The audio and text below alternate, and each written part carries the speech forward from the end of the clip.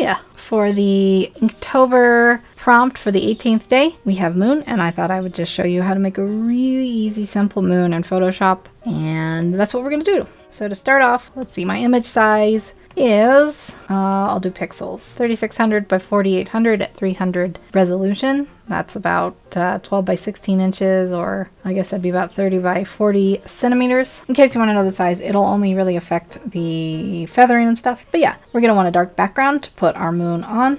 So I'm going to pick kind of a bluish one, and I'm not going to go right into the black. So I'm going to pick sort of a dark.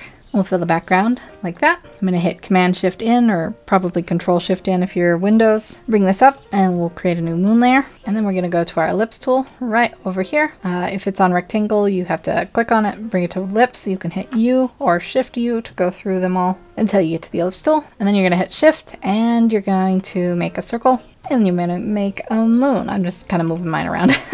Hit Command T to move it around. Okay, when you're done with that, go to the pen tool right here and make sure yours is on path. And I'm going to right click in there and I'm going to hit, wait, we need a color. We'll make a kind of a, not perfectly white, but in the higher range color for the moon. We'll hit fill path and we'll do 7 pixels for our radius, feathered radius. Give it a little bit of a glow. If you're still on the pen tool, just hit return or enter to get rid of that path. Barely noticeable, but it'll be there still. Okay, so we have a moon. Let's create some shading on it. To make that easier, we're going to hit Command Shift in, and when it brings up this new layer prompt, there's this little use previous layer to create clipping mask box. We're going to click that. We're going to hit OK. And then we're going to go to our brush. It's going to be 25. Yeah, that's good.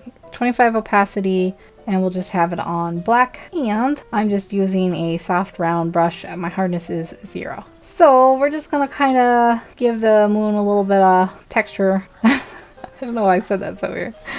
Yeah, we'll go around a little bit on the edges to give it a rounded look. And then we'll just kind of give it, you know, moon looks. So something like that. We're not gonna worry too much about how it looks. Flip the colors and get the white and go in and add a few little white highlights. It's always kind of bright. Our moon is always kind of brighter down in this hemisphere of it, I think. Maybe we would add a few little whites and then go back to blacks. If you want a little bit of hardness, you can change your hardness brush and get a few more detailed looky spots. You can even go harder than that. Up to you how you want it to look. But yeah, we're just gonna establish some shadows basically.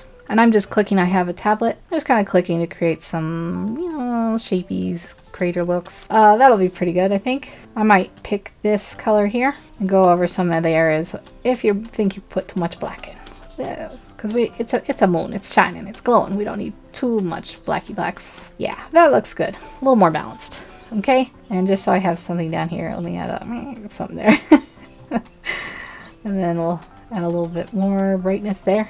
All right. So now we have a moon. It doesn't quite look like a moon yet, does it? So we're going to do a couple little trickery things. So we're going to create a new layer, Command Shift in, and we'll call this glow. We're going to hold down the Command key and click inside the picture of this. Don't click on the title because it won't do anything. It'll select it or whatever. I'm hitting Command and I'm hitting the picture and it makes it select. It might be Control for Windows. Alright, so we got this here, and then we'll go back to this glow layer. And I'm going to go to the wand tool and make sure it's on magic wand right here. And I'm going to feather this about 100 pixels. Okay, and then I'm going to change the blending mode to color dodge. And we're going to give it a nice fake glow. So let's pick a nice bright color here. I'm going to fill it. So what I've done is I've put it here, picked it. I hit X to make it the background, and I'm going to hit Command Delete to fill it. You can go to your paint bucket tool if you feel more comfortable doing that. But yeah, whatever. And you can see, oh my goodness, that's too bright. I've lost all my detail, but that's okay. We're going to go to opacity, and we're just going to kind of turn it down until we get maybe, I think I'll turn it down to about 47. And then I'm going to take my eraser, make sure it's on a good brush. We're going to blow it up. We're going to make our opacity like, I don't know, 10, 11. And anywhere that you like see where you wanted some more highlights, you can just kind of erase it a bit. But we still want that glowy look. Yeah. And then you can take your white, you can take your brush. We're still at opacity 25. Maybe I'll turn that down a bit. And you can take your white and you can kind of do some fancy glowy things where you just go around it and it doesn't give it a perfect circle glow. It gives it kind of like a misty morning look. So that's basically good enough. I'm going to do 2 more little things to make it really pop. I'm going to go back to this layer, hold down that command to get that selection again. I'm going to create a new layer underneath it. Command Shift N, call this backlight, and we will feather this, but only like 25. And then I'm going to make sure the white is on the back, and I'm going to do it like that. It gives it a little bit of a glow. Maybe I'll feather it a little bit more. So before I feather it, I'm going in my history on the new layer. Let's feather 50, and I'm actually going to make one more change. Sorry. I'm going to give it a little bit of a blue because that's the color, that little bit of a blue. So that gives it a nice kind of halo effect, if you like that look. And again, you can mess around with it, like if you want it to be a little bit less noticeable, you can turn down the opacity. Another thing you can do is add some like foreground stuff. I can't talk and type. So I don't know, maybe you want some leaves or something. I'm gonna look and see if I got some kind of leaf brush. I know I got some. You can put some, you can just make some like silhouetted looks here.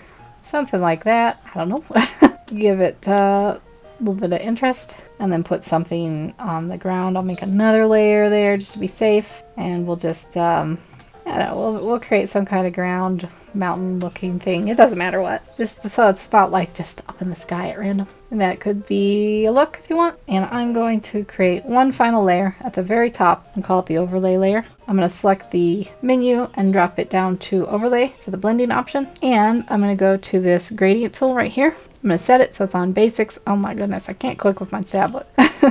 This middle one here, which is part transparent, I'm going to select this. This is just an extra little thing you can do. I want it to look like a little bit more blue at the top and maybe a little bit purple on the bottom. So what I have this here, I've got my blue color I just selected. I've got this on overlay. I'm going to drop it down and give it a blue, maybe a little bit more. I think that gives a little bit more interest, you know. And then for the bottom, like I said, let's go with like a dark purple. And then it can just have a little bit of character. Maybe, whoops, maybe I'll bring it a little bit higher. Yeah, so there we go. Really easy moon. You can make it a little more detailed. You can mess with this glow if you like it a little bit more. You can make that glow more noticeable. You know, you don't have to do the leaves or anything. You can just have it like that. You can put a few stars in the background or something. I'll just show you real quick a little tip. This will be the last thing we do. We go to brush settings. If you don't have it open, you go to window, brush settings right here. You want your spacing just like crazy out, 1000%, sure. Size jitter a little bit, like 30%. Then we're gonna make sure our opacity is 100. Our softness is 100%, yeah, or 0%, sorry. Yeah, and just add this how you add stars then. So I'm just kind of randomly clicking. I'm picking up my mouse, so it's, if I don't, it'll just kind of create lines. And you can make some bigger. I'm using my tablet, but you could mess with the things. And there we go. I don't know why we have stars in front of there. I guess they're magic glow lights now. Either way, you get the idea. That was a really quick, easy, fast way to make a moon. And hopefully it works for you. Let me know if you have any questions in the comment section below. And I hope you're having a great day or night or whatever. Take care. And I'll see you in the next video.